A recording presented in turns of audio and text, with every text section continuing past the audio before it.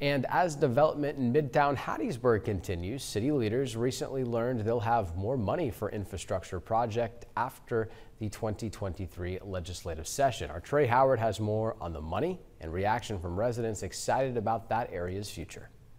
Growth and development continue in Midtown Hattiesburg, and folks say the area around USM really has changed.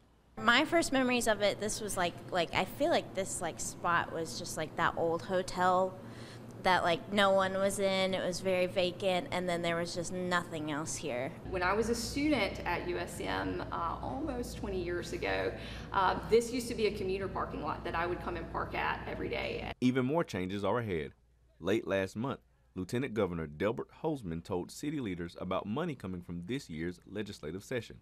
The area will get a $4 million windfall to acquire land, relocate utilities, improve stormwater drainage, and other projects related to improving Midtown Hattiesburg. While city leaders say no official plans have been made, residents are excited about the area's possibilities. We get out-of-towners in the store all the time shopping, and it's just fun because you get to meet new people and talk to people who are kind of passing through Hattiesburg, and you get to hear what they think about Hattiesburg and kind of the perspective of people from other places, which is really neat. In Hattiesburg, Trey Howard, WDAM 7, on your side.